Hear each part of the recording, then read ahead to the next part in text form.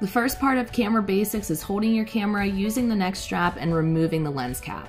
You're going to make sure that you put the neck strap around your neck and hold it just like this so that it doesn't break or fall. The way that you hold your camera is I hold with my right hand on the grip, my left hand on the bottom to support, and also to use the zoom. When you take the lens cap off, pinch the two clips, pull the lens right off the camera, and then you just place it back on and release the clips. Never twist the lens cap on or off. There are different parts to your camera. This is your lens. This is where light enters through and then focuses that light into an image. This is the body of your camera. This is the main part of the camera that has the LCD screen and all the buttons and your viewfinder as well.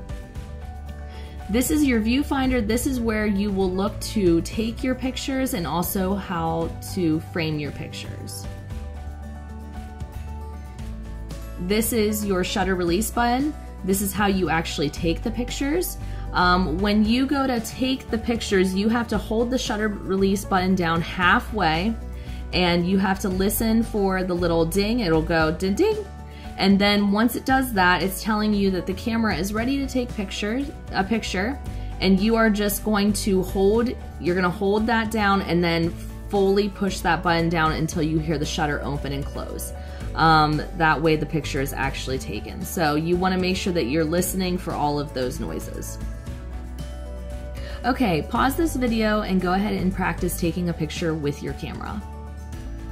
The next area we are going to talk about is your flash. Your flash is located on the top part of your camera. It will open up depending on what mode you are using, and it adds just a little bit of extra lighting to your pictures. This is your LCD screen. This is where you will view your pictures, delete your pictures, and use all the buttons for the camera. So if we go ahead and turn our camera on, I am taking a picture here and I am going to go ahead and show you how to view and delete your pictures. All right, you're gonna press the little play button down at the bottom. That will show you your pictures. You can use those side buttons that I'm using right there to view your images. And then when you wanna delete them, you're gonna press that little blue trash can and you're gonna move over to erase, and you're gonna hit set in order to erase your image. So that is how you erase pictures and view pictures. The next thing we're going to talk about is your battery and your SD card. These are located on the bottom of your camera. You need to open the little latch door, and your battery is located right there, and that is your SD card, which holds all of your images. We're going to talk about charging your battery. So we're going to pop the battery out, moving that little gray latch, and you are going to match up the gold area on the battery with the gold prongs that are on your battery charger, and your battery charger is in your camera bag.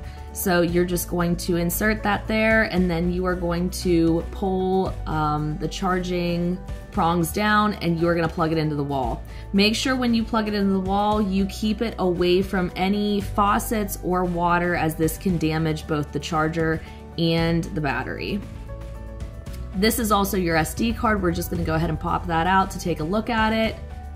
That holds all of your images, and I will be showing you how to import those images later in another video. The next thing we're going to talk about is your mode dial. Your camera has a lot of different modes that you can use. At first, we are going to just be using the no flash and the scene intelligence mode. So on your camera, I know it's kind of hard to see, but I was showing you those two. Right now we're on the no flash mode, and now I'm switching to the scene intelligent mode. And what happens is, for the scene intelligence mode, it is going to analyze the area you're taking a picture of and see if it needs to add flash.